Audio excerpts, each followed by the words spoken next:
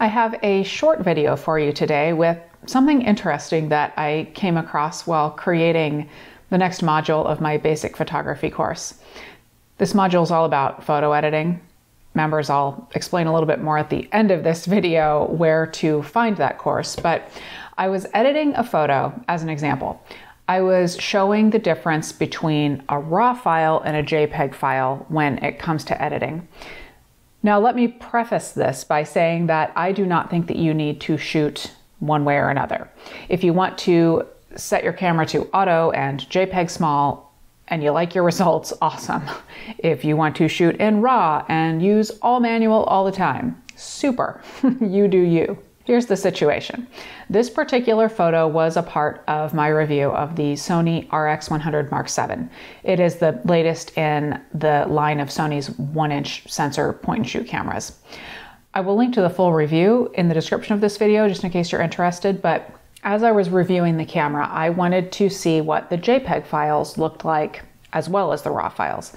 I mean, it's a point-and-shoot camera after all, and I would not expect the majority of users of the camera to be setting it to RAW and getting into those fine details of editing. I know there are some of you out there that do and enjoy it, but it seemed fair to try both. So while I was out for sunrise, I set the camera up to record RAW plus JPEG.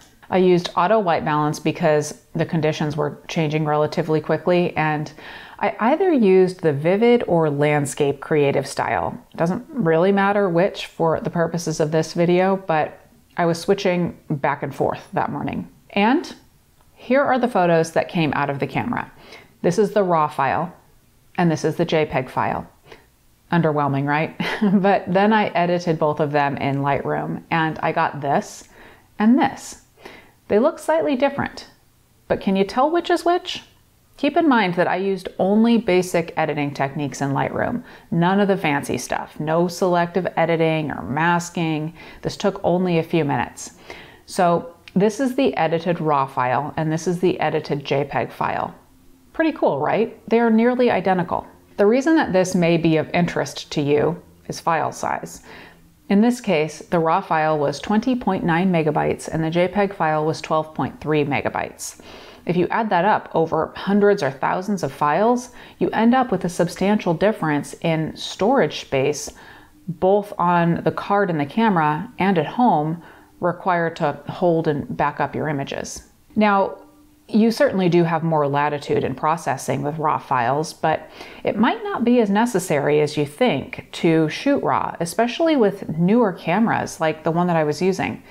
There are lots of arguments why you would want to use RAW in certain situations, how every camera is different, or why JPEG worked so well here. I mean, just my being there with my camera was more than half the battle. I always talk about timing, light, and location.